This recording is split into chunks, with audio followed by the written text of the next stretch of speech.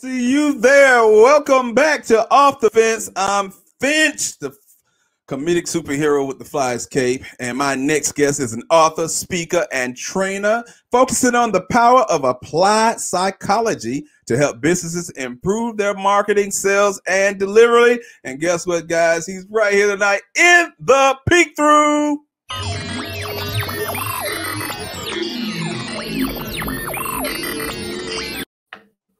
Ladies and gentlemen, please welcome Johnathan Pritchard. I like to call him Joe Nathan. Dude, I've been watching the show, and you have gotten so many hallelujahs and amens for me here in the green room. I was just like, yes, preach. I am on the right show with the right people. Yeah, you are talking my language, man. I'm glad to be here.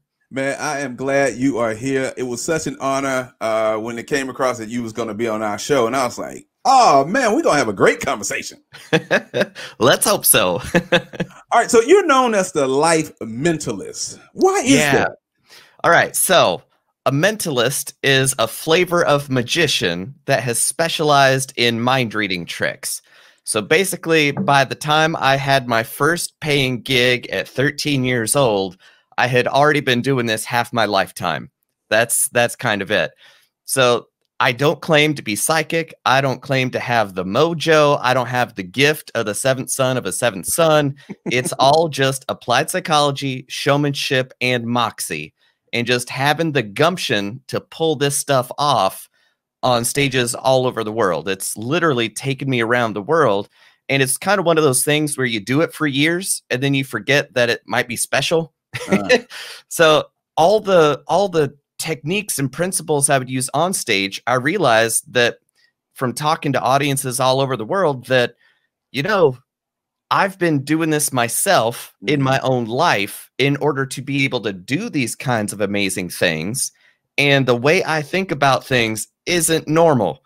It's not average, right? It's not average. So that's where I took it from the stage in entertaining people, helping them forget their problems for an hour, but then they go right back to them. Well, if I could take what I've learned and apply to my own life, share it with as many people as possible, and give them the chance to think bigger, think differently, imagine different futures than what they're currently on track to do, well, to me, that's a much better way to spend my time here on planet Earth. So that's my mission, is to try to help as many people as possible in the biggest way that I can. And weirdly, that's why I love doing business training. Like, business can only sustain itself if it's profitable. If it creates more value in the world than it takes to make it, that's winning. And if you can help more businesses, you help more employees, you help put more daughters through college, you help pay for more ice skating lessons. Every client and customer that does business with that business benefits from the work that that business does. Everybody wins at an order of magnitude more than I could ever do talking one-on-one to people. So that's why, like, I love helping people, and it's just a lot of fun. Okay. Now you have this thing where you say motivation is the worst strategy for success. Why is that, Johnathan? Motivation is a feeling.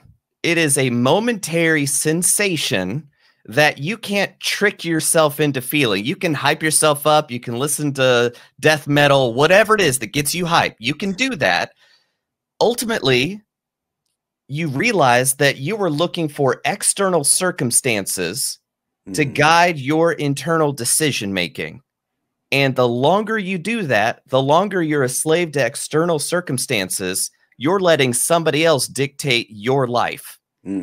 So motivation it's nice when it happens, but you know what? The winners show up, they work, they practice, even when they don't feel like it.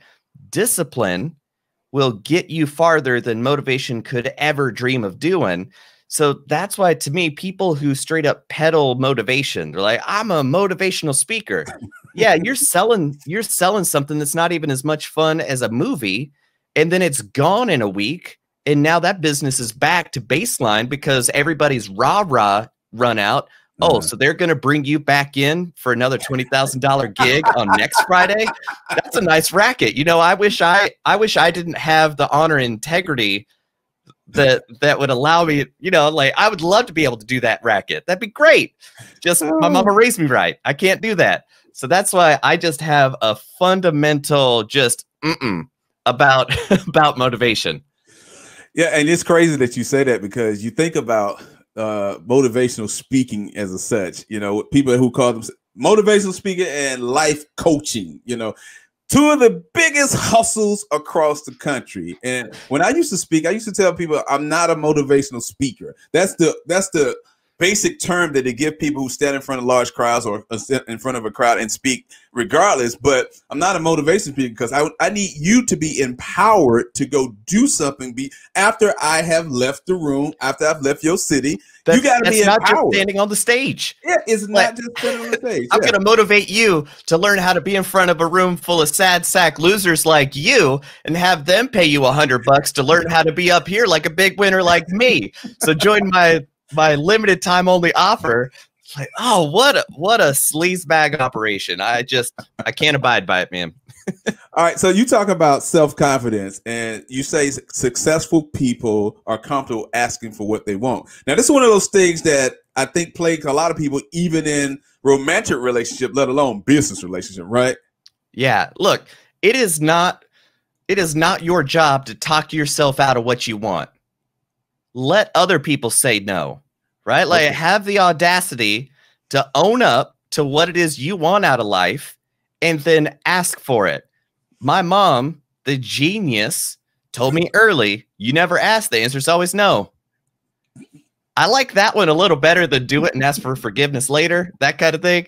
Right. So I would much rather ask and get the no. Right. But so many people are so afraid of the no they might get that they guarantee they can't get the yes because they won't ever ask for it. They just talk themselves out of it. And that's the gumption part. That's the moxie. All the big opportunities I've had is because I was dumb enough to ask for them. I wasn't smart enough to know that I wasn't ready. I wasn't smart enough to know that I didn't have the qualifications for it. I was dumb enough to go, you know, that looks like a cool thing I want to do. Hey, can I do that? Yeah, sure. Come on over. All right. Boom. That's the secret. Everybody wants to know the secret to success. And I just showed up and asked for it. Like, how stupid can you get? Pretty stupid, and you still do all right. So what do you think, in your opinion, in your field, in your travels, in your lifetime, what do you think why people are so afraid to ask for what they want, especially when it comes to romantic relationships? Man, in fear of treading over ground you already went over in the first segment, they don't know it. They don't know to ask for it. They don't even know what they want. You ask somebody what they want, they can give you 2 days worth of what they don't want. Here's what I don't like. I don't like that. I don't like this. I don't want to see any of that in my house. None of that. None of that over there. This is bad. That's awful. Okay, that's great. What do you want? I don't know. Like, what do you want to work towards? What do you mean? Right. So I legit just think that most people haven't spent 5 minutes really thinking about what they really, truly want to spend their time creating here on planet Earth. Look around, see what everybody else is doing. Don't raise any ruckus. Don't rock the boat. All of that stuff. Stay in line. Do what you're told. The standard social narrative. Do good in school to get into college, to get a good job, stay there, retire with the gold watch, the 2.54 kids. There you go. There's your whole life story. No twists, no turns, no nothing. Just, boy, that's a straight shot to the grave over there. And boy, I'm on the highway to it. Like, no, thank you, man. No, thank you. Just take some time to really figure out what you want. That's the first part of changing where you're going. Right? Because most people, again, they're just kind of on the conveyor belt. It's easy, no effort. It's lukewarm. It's not cold. It's not too hot. It's all right. So not having the imagination of being able to picture what they might want. And then second is just not believing that it could even be possible in the first place. If you have the audacity to think things could be different, you've gone farther than most people.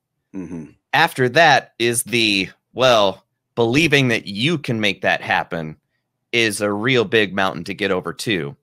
But man, human beings, we're not that complicated, man. Like there aren't that many new stories.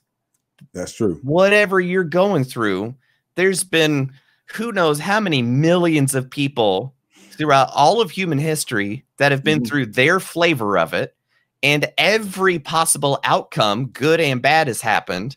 So you know what? Why not you be one of the people that made it through the good ways? And that's so true, man. You know, I think what I'm going to take from just this little part of the conversation is I can have any woman I want. I got to believe that we can be together forever, and she gonna love me and I can love her, right? That's the whole thing, right? Just believe you can do it, go after it, and don't be afraid of it, and it can happen just as you say it will, right? Now, don't get me wrong, you're gonna need some skills to make that dream come true, right? Like that's how the magic works. I love my job because everybody goes, X doesn't work like magic. And I'm like, magic doesn't work like magic. Right. And I'm here to tell you the way that it works is that the magician, the mentalist, the performer first defines what effect do I want to have on the audience? Do I want them to think I can levitate somebody? Do I want them to think I can just make tigers appear? You've got to define what the effect is first. Then you go, what fun story could we tell around that outcome? And then you look at, all right, what's the method? How in the world am I actually going to pull this off? Once you've got that figured out, then you practice. And sometimes you can practice for 2 years straight without telling anybody. That's why you had another hallelujah for me. Right. You don't tell people the magic tricks you're working on, because it's like seeing a painting in the middle of it and everybody goes, why'd you use that color? I'm like, it's not done yet. That's just there as a placeholder. Well, that's an awful color. It's not going to be there at the end. So showing people unfinished work isn't as good as putting it up in the gallery, right? So practice your skills in secret where nobody can hound you, nobody can ruin your confidence, nobody can derail you. Practice it until it's perfect. Then you can debut it. Then you'll know if it's good or not. Yeah. So you talk about persuasion and influence, and I want you to share with my audience tonight, what's the difference between manipulation, coercion, influence, and persuasion? Because in this day and age of attempting to improve ourselves, we can be manipulated, we can be coerced, we can be influenced, and you know, it's like we can be persuaded to move in a different direction than the one that we anticipated for ourselves. So explain to people what's the difference between persuasion and influence. This is one of my favorite things because all those terms get lumped in together, and it's just like sales is a icky word. Everybody goes, oh, sales is disgusting. Oh, it's gross. Sales is one of the best things ever. You're trying to sell your friends on this is the better restaurant to go to, right? So it's all humanity is just persuasion. All of it is influence, right? So there's a kind of a graph I like to draw, which is who is it that is benefiting from this interaction? At the outcome, is it just you at the expense of everybody else? Or on the other end, is it everybody involved? The win-win and win-win-win and orders of magnitude winning. That's the side you want to be on. Now, the vertical axis is what are you trying to change? Are you trying to change somebody's belief or are you trying to change their behavior? So if I'm trying to benefit myself at everybody else's expense by changing their beliefs, that's usually through lying and managing the narrative. That is manipulation. You're trying to manipulate their perceptions to lead to a conclusion about you that's not true. Right. Okay. That's the lying, cheating, stealing, that kind of thing. If I'm trying to change your behavior to my benefit, at your expense, that's coercion. That's me pulling a knife on you and saying, I don't care how you feel. I don't care what you think. Give me your money. So I want your behavior to obey me. And I'm going to use force or the threat of force and violence to make you do what I want. So that's what coercion's all about. Now, if we're benefiting everybody and I'm like, I know this restaurant, it has the vegan thing you like, it has that pork thing you like, whatever, right? So if I'm trying to change their behavior, I don't need them to believe that it's the best restaurant. I just need them to go to it. That's what influence is, right? I'm just trying to influence their decision of where to go. And then ultimately it helps everybody. And they're like, yeah, this is a really good choice. I love it. Right. If you want to change their beliefs, that's usually the most effective way to affect behavior, right? If you change the way somebody believes about the world, their behavior will naturally flow downstream from that. That's what persuasion is all about, right? So that's kind of the matrix of being able to see what somebody's trying to do to you, with you, for you, and be able to feel out that vibe. Now, one of the kind of wrinkles is that your beliefs influence your behaviors, and then your behaviors influence how you believe about yourself. You can say, I'm a person who would never do X, and then suddenly you found out you did X. Suddenly your beliefs are going to be different, right? Right. So it's not so much separate poles of a spectrum. It's just kind of a circle of a cycle of beliefs reinforce behaviors, reinforce beliefs, reinforce behaviors, and that kind of thing. So it's not as different as that nice, pretty two-dimensional view looks. But that's a really good way to navigate what's influence, what's persuasion, what's manipulation, and coercion.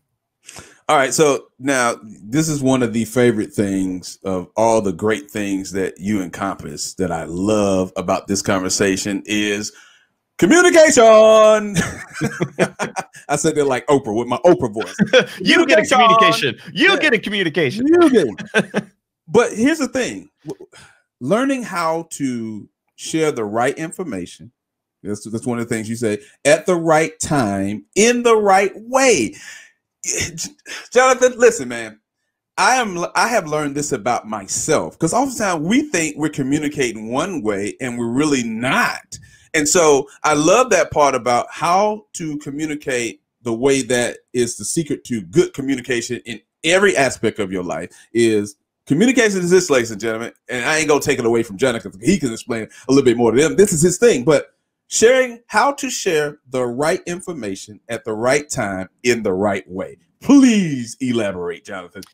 Again, it all goes back to magic tricks. It is a great, great context to understand what in the world I'm talking about. When I was a kid, 7, 8 years old, I would do the magic trick for my parents. My parents are saints. If you're an adult with a child who does magic, I am sorry. You're in for it. All right. But with patience, you can cultivate a curiosity about life that will serve them forever. So don't kill it. All right. You got a big responsibility.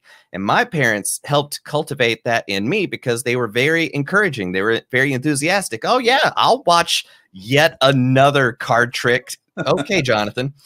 So I would learn the trick. I would read the book. The book says, do this, say this, do this. Magic happens. Okay. It's just like baking a cake. It's a recipe for amazement. It's just so cool. So you do that, you practice everything, you got it down pat, you're like, yeah, I got this. You go show your parents, and then they're like, oh, that was fun. But Jonathan, I saw you flash the card with the thing and the stuff. So you want to kind of be aware of doing that. I know I did the right thing. I know I said the right stuff. I didn't do it the right way. And if you're missing any one of those elements, the communication's not going to happen. You're not going to get the magic trick. So magic tricks are just a function of communication skills. And much like an artist who can paint a super believable dragon that's not real, the only way they get there is by painting reality perfectly and learning what reality looks like. Only then can you perfectly represent something that could never exist in reality. So magicians have to study exactly what real magic would look like and what reality looks like so that they can create a perfect illusion of reality. And that is by saying the right thing, doing the right thing at the right time, in the right way. Once you get all that together, then you can have communication. And the way you find out what all those are is shutting up and asking really good questions. When you think you understand what in the world's going on, you're about a third of the way there. You need to ask at least a couple more rounds of questions to really understand. Then you explain what it is you understand. Then you'll see you got it wrong. Right? Because I always thought that was a ridiculous thing. Okay, repeat back what you understood that person to say. And I was like, what a goofy, hokey gimmick. Like, that's the stupidest thing ever. You try it, you'll be amazed at how often you get it wrong. You're like, no, that's not it at all what I was saying. Part of it is you can't communicate what it is you understood. Another thing is you didn't understand what it is they were communicating.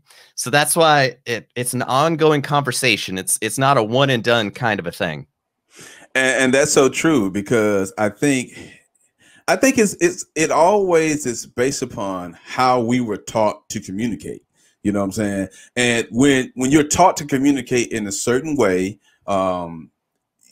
you gravitate to this style, you gravitate to this way, and you believe in yourself, in your head, I'm communicating effectively to the person I'm attempting to share information or share something with, not realizing that you're not doing that at all. Because just like you said, when it comes to the magic trick, you miss one element of the communication valve, the entire spiral of communication goes out of whack, because you're like, well, I thought I said this. Because I'm telling you, man, somebody told me one time early this year, they said, I don't think you communicate as effectively as you might think you're communicating to me. And I was like, you know what? You're right, because I realized what I wanted to say and the way I displayed it, the way I said it. I didn't say what I wanted to say and how I needed to say it. So yeah, it threw a thing where it made them feel like I was saying one thing, but I was attempting to say something else. And then we try to wonder, well, how in the heck is it that somebody, you just don't understand me? No, you're just not communicating properly. That's what that is, right? Exactly. A super, super shorthand way of saying that is communication is what is heard, not what is said. Now, what about listening skills? When people hear something outside of what somebody said, because I find that a lot. And I'm not saying this, ladies, but it seems like I hear a lot of men talking about this when it comes to women. Like, hey, I said one thing, and I've been in a room. It's even happened to me where the man said one thing, she heard something different, or she said one thing and he heard something different. Does those two things play a part in each other, listening as well as talking to people? Yes. Listening oftentimes is difficult if you don't trust yourself, because you're thinking, oh, what am I going to say? Oh, I got to remember to say this thing. And you don't trust yourself to have that eloquent, perfect answer at the right time in the right place. And, oh, I must remember this witty quip. So you don't trust yourself. So you're constantly thinking about what it is you're going to be saying instead of being present with what this other person is sharing with you. Right. So that can be difficult. Another thing is somebody talking at you without your attention. That's another thing. I have to be fully aware that somebody's trying to communicate with me in order for me to hear it. Like, I told you, like, well, I didn't hear it. so there's that two-way street part of it. The other angle is explicit and implicit communication. That's a college word, Jonathan. You got to break that one down now. So there's the stated facts of what you said. Then there's the context around why you said it, how you said it, who you said it to. You said it with that stink eye this time. So you could intend to be as direct and concrete as possible. But if you're missing the whole point about what this fight is about in the first place, it's not about the thing that you're literally talking about. It's about the feel it, right? So you've always got to understand what it is you're trying to directly communicate and what is indirectly being communicated. And a lot of people have a difficult time appreciating how big a part of indirect communication human relationships are.